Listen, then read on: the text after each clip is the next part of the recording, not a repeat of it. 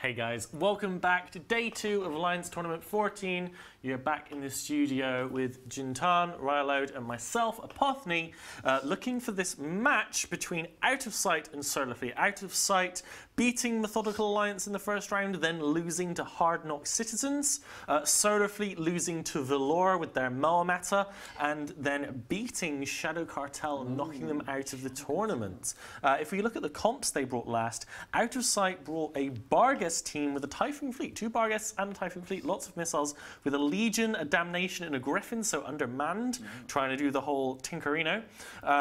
Solar Fleet brought a Balgorn, 2 APOC navies, a Rapier, an Execra, a Blackbird, and 4 bombers. So 2 very off-meta, shall we say, teams there. What do you think of these teams so far in the tournament? Let's start with you, Jintan. Well, we're obviously seeing that the Russians have a very different meta, and we should probably talk about why that is. The Russians tend to practice amongst themselves as opposed to with the English-speaking groups, just for ease of communication and being able to organize that sort of thing. So we tend to see the Russian teams appear with a very different take on the meta, and that's always very interesting to see, especially when East and West collides, normally sometime around the semi-finals.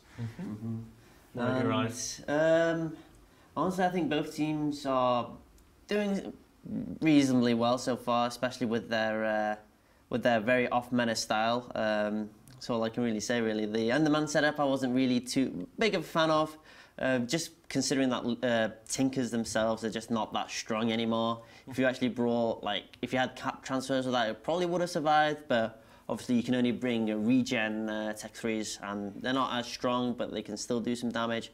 While Solar Fleet, bringing like a bomber all in, which it can work, but you have to play it right, and unfortunately it didn't play well with them. Yeah, Solar Fleet bringing APOC navies, a ship we haven't seen much of in this tournament. What are you guys' thoughts towards the effectiveness of Navpox in the tourney setting, given that we've seen so few of them? Ryload, why don't you start us off? I love Navy APOCs. I think they're a good ship. Honestly, they have really amazing tracking. They have tracking bonus. They have an optimal range bonus, so they can shoot really far. They do have quite a lot of downsides with that, though. They do a bit of DPS, like 600-ish. They're quite slow. They don't really have many mids. They only have 4 mids. They don't have a utility high either, but I mean, that's the cost of having an amazing tank, and you can shoot pretty much 100 kilometers in the arena with awesome tracking as well. So you can pretty much do like a pseudo boom headshot with any shield support. I really like them, but they're not really that much into the meta. I know that PF4 last AT actually ran Navy APOCs and had quite great success with them when they went against some TFI calls. So, how about you? Jintan, you are, part of the glorious Amar Empire in game. Tell us your thoughts on the glorious APOC Navy. Personally, I just feel that in a tournament setting, it's subpar to the Armageddon Navy issue.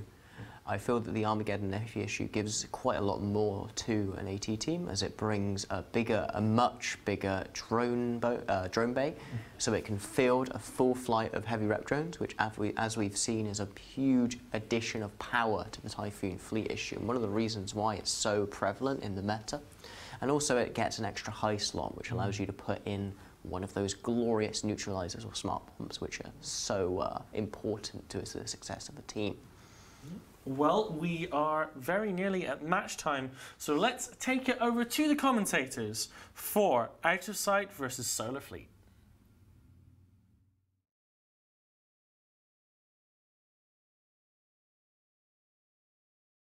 That does make mining less suicidal as well.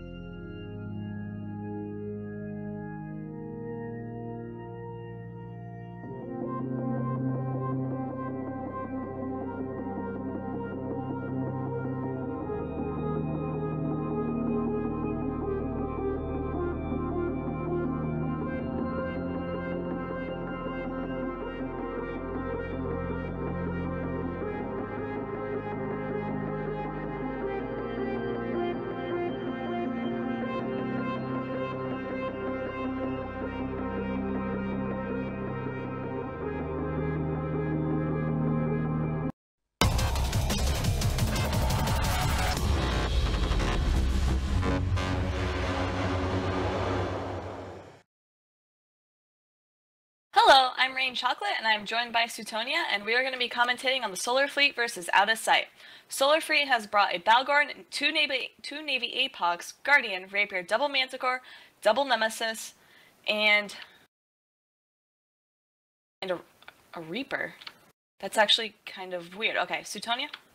So, out of sight, I have 2 Macarios, 2 Sleipnirs, 2 Scalpels, 2 Federation Navy Comets, and 2 Griffins. Very symmetrical setup. The bans for this match are really, really weird. Solar Fleet decided to ban out Tengu and Legion for some reason. Yeah, I find that kind of interesting, since normally we would expect the Tengu and Legion bans from sometime like last year, for when Tinkers were actually super popular. Yeah, I don't think we've seen any Tengu or Legion compositions do well at all. They've always seemed to fail. It's just weird that they decided to ban those out. So the match is starting now. Let's see what happens. Yep, and if we watch, the Balgorn has actually warped a little closer than the rest of his fleet. That's obviously because the Balgorn actually has really good range for newts and webs, so he'll want to be closer to apply that. Yeah, we're seeing a Griffin straight away from Sun Squad is down already. We already lost a Griffin for the out of sight side. Yeah, clearly Solar Fleet does not like those ECM potential. Yeah, I mean, no one likes ECM, you know, always primary Griffins. So we're seeing the next Griffin of her Hell Otaria now taking some damage. It doesn't seem like he's a primary target, though. We're seeing Alpha put damage on the Navy Apocalypse for the Solar Fleet side. Yeah, and that Navy Apox actually is jammed, neuted, and then attempting to receive reps from this Solo Guardian. But it doesn't look like he's holding too well. He's a little above half. Oh, and he's being neuted too. Yes, it's important to note that this Balgon is not the flagship Balgon. Both Solar Fleet and Outside both lost their flagships already. See a Comet go down for the out of sight side. The Navy APOC seems to be holding in about half armor, while we're seeing the support of out of sight just get shredded. These Comets and Griffins don't have Tech 2 resistances. They're not easy to hold up, especially the Comets as well. They're not very... they only have 3 mids. You can't really get a solid shield tank out of them. The Comet's down. Yeah, I'm curious to see as to why Out of Sight only brought like Comets instead of, say, any other Tech 1 frigate. Do you have any insight into that, Sutonia? I'm not sure why you'd Comets. I mean, they do look really good with the police Comet skin. Maybe that's why they bought them. I mean, that is true. Although I figured, like, especially with the point reduction with the Couriers, most people would have brought Couriers for that extra new and web power from because they're Blood Raider ships. Plus, they're actually less points because this Alliance tournament is Blood Raider themed. Yeah, I think, you know, Kadari Navy Hookbill would have been better in almost every way there with the extra mids, and it would have fit this team a bit better, I think. We're seeing the Nemesis for Solar Fleet taking some damage now, but it looks like he's holding. Navy APOC is still going down. We're seeing the reps drop from the Guardian. Maybe he's getting jammed out by that sole remaining Griffin. Yeah, exactly. It looks like the Griffin has actually tried to spread jams, which might not be too good, but there's also a newt on this Guardian, which I know Guardians generally are, if ever, are never cap stable, so that could be having a detriment to his repping power. And this Navy APOC is probably going down because of it. Yeah, we're seeing him put reps back on the Nemesis and the APOC. Now, the APOC is probably going to go down. There he goes. But is it enough? I mean, Alpha have already lost almost all of their support. The last Griffin now is webbed and muted. He's probably going to be dying pretty soon. We're seeing them put DPS on the second Navy APOC. Would you go for the Navy APOC now, though? Because the Guardian is still alive. Without the Griffin there, he's going to be he's going to be able to keep reps on the Navy APOC probably, unless the new pressure from the Sepners and the Macarios are going to shut down his reps. Yeah, I'm not quite sure what's going on. All of these battleships are webbed, with a couple of them being neuted and nosed, but it doesn't seem like they were really helping their support fleet out at all. I think they maybe killed a Manticore, but they're not really shooting and defending all of their like frigate support, and thus why the frigates have actually died. It seems kind of weird having all battleships and then all frigates. Like, I'm not quite sure why. Yeah, I really don't like the team that Outside brought, but we're seeing DPS now split a bit between Navy APOC and Guardian. Looks like they've gone off the Guardian again now and onto the Navy APOC. It looks like they got ECM drones or something. There's still an ECM effect on the Guardian. I guess what they're doing is they're trying to just pray for a jam on the Guardian, and maybe they can kill the Navy APOC. It does look like they're going to take down this Navy APOC, though, even despite the Guardian rep still being up.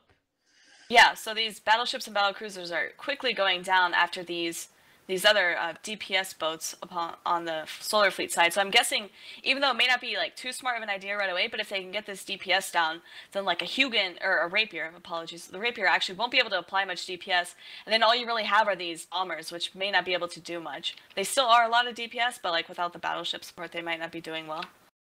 Yeah, we're seeing the outside team now switch to the Balgon, just trying to shred through the battleship of Solar Fleet. If they do manage to kill this Balgon, the bombers are probably going to have a harder time killing the Sleipnir. They won't apply full damage. Well, they probably will, actually, because they have the Rapier on the Solar Fleet side. So who knows? But I mean, it's going to be a lot harder for them to win with just the bombers left if they do lose this Balgon. Out of Sight are still ahead on points, but I think Solar Fleet are winning. They've only lost 3 ships, a Manticore and 2 Apox, versus Out of Sight losing almost everything, and one of the Sleipnirs losing one of their links as well is probably going to be a huge deal to the Out of Sight team. Yeah, I'm not quite sure what this Rapier was fit with. It doesn't. I don't know if he's like. I think maybe boosting this this Guardian, because I haven't seen any sort of ECM from him. I'm not quite sure what would be the point of, or not Rapier, Reaper. Apologies, team. Yeah, well, looks like I believe the Reaper shield does boost. get a bonus to a target painting. Maybe he's like kind of like a ghetto target painter. I mean, it could be. It would probably put him on par with then, I guess, the Kaldari Ibis. But yeah, I'm not quite sure why. I'm still struggling with why a Reaper. And so it looks like Out of Sight, while their Macarial's taking damage, they're actually being able to apply to this Nemesis and Balgorn a little bit. We are seeing actually remote sensor boosters effects from the Reaper onto the Guardian, so I guess he's just there to safeguard against ECM teams. Just fit to, like 2 remote sensor boosters on the Reaper. It doesn't really matter what ship it is. Just getting those 2 remote sensor boosters for 1 point is pretty awesome. Yeah, so why Out of Sight actually has less ships on the field, they still have more points. So getting rid of those battleships and battle cruisers earlier from the Solar Fleet is actually paying off in the point game. Yeah, Manticore down. Solar Fleet are losing some of their DPS now. Without that Manticore there, the Macarial can probably hold out a bit better. But I still think he's probably going to go down. Yeah, seeing DPS now on a Nemesis. Yeah, but if they lose this Macarial, then they're going to be down like 20 points. And so then they're going to have to really catch. It's going to be really hard for them to catch up, especially without that DPS. Yeah, this Macarial is kind of holding in there. I think if the Nemesis drops, he might be able to last a bit longer, but now he's just going through his structure HP now. Really interested to see why Solar Fleet banned Tengu Legion. Maybe it's just like troll bans, who knows? Yeah, or maybe, I mean, I guess, I know the analyst desk, they talked a little bit about how Russians really practice amongst themselves, so maybe it has something to do with one team had a really good Tengu Legion comp, I'm not sure. And with that, their Macarial's down, so now they are actually behind in points. It's going to be very, very difficult for them to catch up. Yeah, I think it's over now for the outside team. Now that they only have 1 Macarial and 1 Sleipnir alive, they only have rep mods on 1 ship. They're probably going to have a difficult time breaking anything. Or saying that, Check AD's Nemesis is in trouble. He's in armor. We're still not seeing any reps on him. So Nemesis down. Guardian was not able to rep him at all, even though it saved the other Nemesis earlier. Maybe he's prematurely celebrating and took his hands off the keyboard or something. It could be. I mean, like I said, you don't really want to celebrate until after the fight's over. It doesn't look like they're actually... I think they're starting to shoot the second Macarial, but they're not actually able to do much damage to him. I'm not quite sure what is going on. These Macarials are also webbed and nuded, so they're just not moving anywhere. We'll see. I mean, Out of Sight need to take 12 more points to win this. If they killed the Rapier, they would be ahead on points if their Macarial and Sleipnir survive. What they really want to do right now is just try and kill something to get enough points before the timer ticks down to 0. Because I think this match is probably going to go to time. I don't see this Macarial dying in 2 minutes. It seems like the DPS of Solar Fleet is really low. I think this Balgon is probably just a max control Balgon with 7 newts because their attack bar is actually smaller. It's actually less than half of Out of Sight. That's by having a Nemesis and a Balgon on the field on top of the rapid lights from the Rapier. So I don't think Solar Fleet are going to be able to kill any of these 2 ships before the time goes down. Yeah, there's only a minute and a half left. I don't think they can do it. They haven't even started on the Rapier. I'm not quite sure what they're doing. Doesn't look Yeah, like they're out of shooting sight anything. needs to kill the Rapier, the Guardian, or the Balgon if they want to win this match. I mean, as the timer ticks down, they need to kill this Rapier. I think. I don't know why they're not on the Rapier unless he's really far back or playing really defensively. So that could be a factor, although I know they've tried to break this Guardian and it hasn't worked in the past. I'm not quite sure what's going on. And Oh, the well. Reaper goes down. Wow, one shot.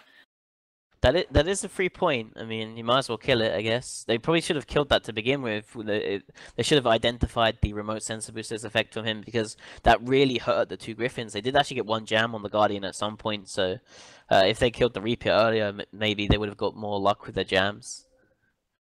Yeah, that would have been a good strategy. I'm still confused as to why Out of Sight actually brought the Comets. I don't, that really confuses me as to why Comets over any other, I guess, T1 frigate, or even if they just dropped a pilot and had something T2 or like a destroyer. I think that would have been a lot better for them. What are your thoughts, Sutonia? I don't know why they bought Comets. I guess just like the Helios Comet, they're only going to win like once every couple of decades.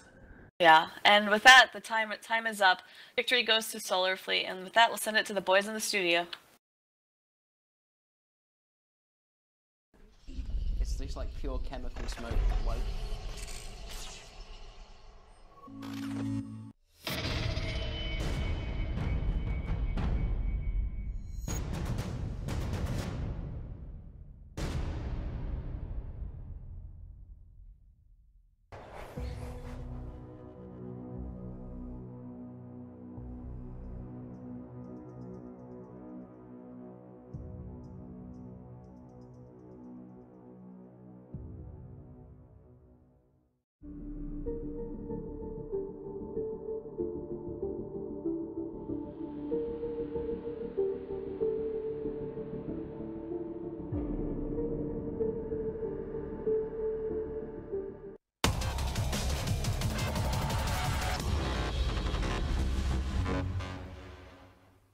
Hey guys, welcome back from Solar vs Out of Sight, the return of the Napok. Jintan, tell us about that match. Well, it seems like Out of Sight need to write a letter to Princess Celestia, because that is the end of the episode for them. They are now out of the tournament.